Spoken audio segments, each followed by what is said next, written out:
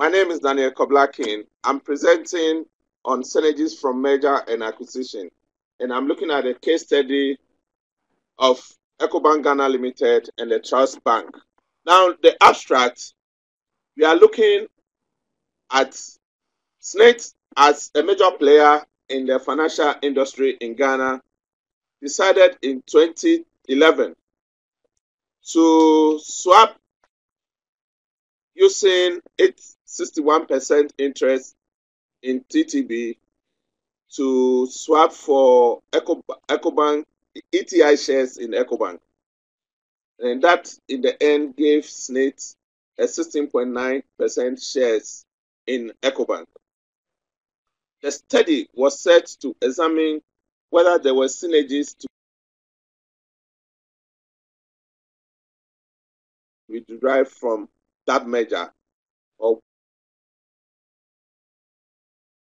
whether the objective of SNET was met, and whether the bank remained competitive after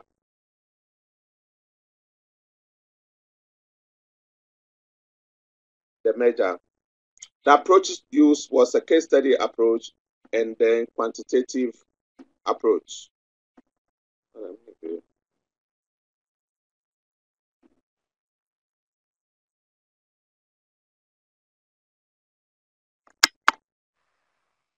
The Social Security and National Insurance Trust, SNET, is a major player in the banking industry in Ghana.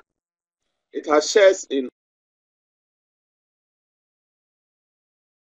almost all the banks in Ghana. By the time of the merger, it had a controlling interest in TTB. And it took a decision to realign its investment portfolio to achieve maximum return, decided to drive bank consolidation through swapping of its shares of TTB for shares in Ecobank Ghana Limited. Now, why the merger? It was to take advantage of efficiencies and synergies, leading to enhanced shareholder value, and it create a bigger bank that will be the number 2 bank in the country, that will take advantage of the oil find and drive big ticket deals to make more money. And then the other reason was to propel the new entity to grow organically, thereby opening new branches and employing the youth who were unemployed. The factors that were considered for this merger: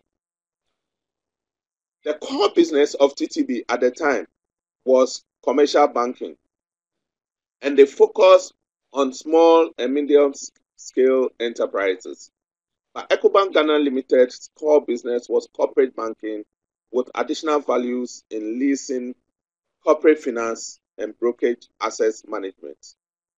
One factor that made this merger seamless was that both banks were not unionized. So what was the objective of the study? Was to identify whether there were synergic benefit from the merger of Ecobank and TTB, and as to establish whether SNET as the investor objective was met to increase shareholders' wealth, and to establish whether the merged bank remained competitive after the merger. Now let's go into some literature. What is synergy? Synergy has been described by various authors, but we'll say that synergy is the ability of two or more business entities to generate greater wealth than what it will be when they are standing alone or apart.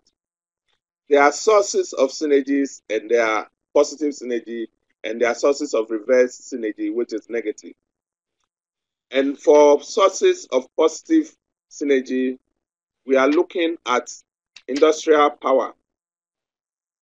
Industrial power is to people go into synergy to reduce competition or create monopoly. And in some cases, we go into synergy where synergy is derived. They go into merger for diversification. Diversification here means that the reduction of risk, but retaining the same results.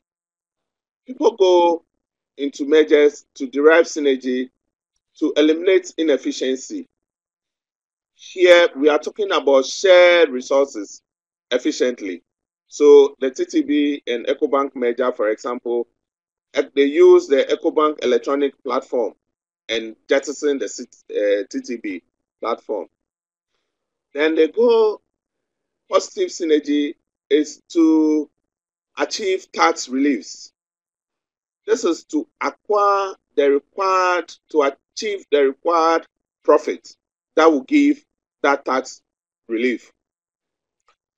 And the last but not the least, complementary resources, where this is where where one entity has, for example, a strong research and development base, and the other has marketing base. So in coming together, they'll combine the two resources and make more money. The final one is intellectual capital. Here, for example, EcoBank was interested in going into SME banking. That already was known and by TTB, and they were doing it effectively. So combining the two made it a success. Can we look at reverse synergies? Sometimes companies announce mergers and then their stock prices fall. This is because the acquisition was done for non-value maximization of resources. And where there is lack of industrial and commercial fit, this also will bring reverse synergy. There will not be positive synergy. And when there's lack of goal congruence, then this means that there's no alignment of goals, then synergy cannot be achieved. The next on the slide is the valuation methods. There are a number of methods in valuing companies when they are going to mergers. Capital assets pricing model is one of them.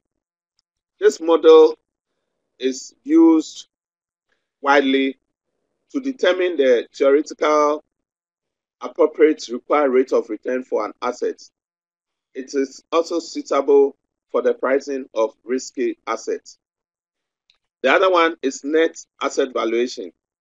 This is to determine what it will cost to recreate the company based on its net asset value or the fair value of its asset less its total liability.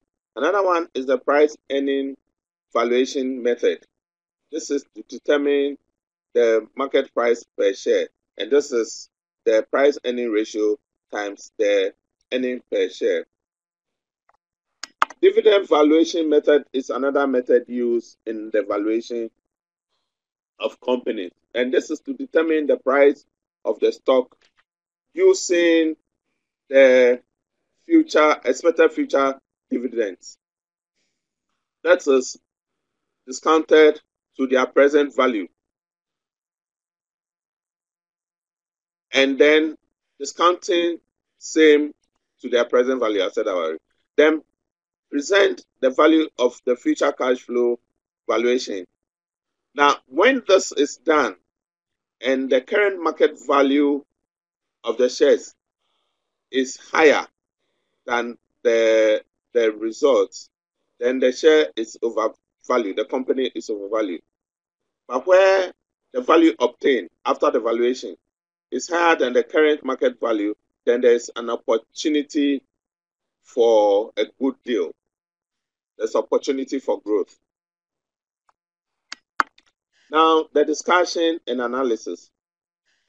By the discounted cash flow approach, the estimated market price of TTB was 296.44 million Ghana cedis.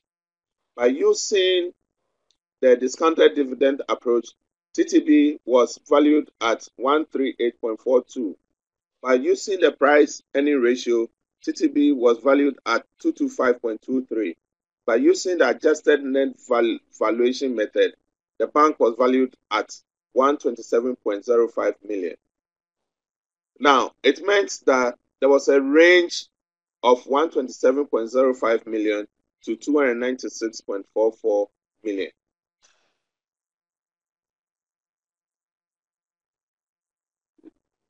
But TTB at the time was valued at 220 million. TTB alone, 220 million. And EcoBank alone was valued at 3 cedis 55 pesos per share because EcoBank was a listed company. But at the time of the valuation, EcoBank shares on the Ghana Stock Exchange was 3 cedis 45 pesos, which meant that EcoBank shares on the market was selling below its value. Now, the research question, the SNIT meets its objective from data source from SNIT financial statement. SNIT's objective was to earn more returns on its investment. This for a bank would be dividends and then the increase in the value of the capital of the asset. So looking at dividend received, taken from 2010 as a base. In 2011, where the merger took place, there was a growth of 11.28%. In 2012, it increased to 25%. In 2013, dividends had increased by 22.01. 2014, 48%. 2015, 83.32%. 2016, it was 6.24. So we are reaching maturity. But it is worth noting that before the merger, TTB had never paid dividends to SNIT.